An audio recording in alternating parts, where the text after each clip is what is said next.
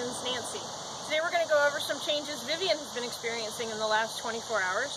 She's day 338 of gestation and we are about to have a baby. The reason we know that is Vivian has gotten really soft in the muscles over her tail right here. You may not be able to appreciate it, but see how that looks a little jelly?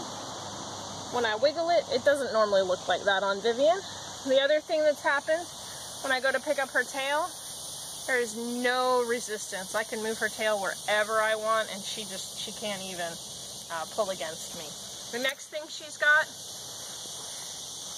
is her vulva has lengthened. It was normally about this size and it has relaxed and lengthened. This is a really important clue. And our most important clue that we have a baby coming soon, underneath here, we have wax on the teats. That is leaking colostrum and it solidifies a little bit and we call that wax. So all of those things together tell us we're about to have a baby. So hopefully shortly we'll follow up with baby pictures. I'm doing it all.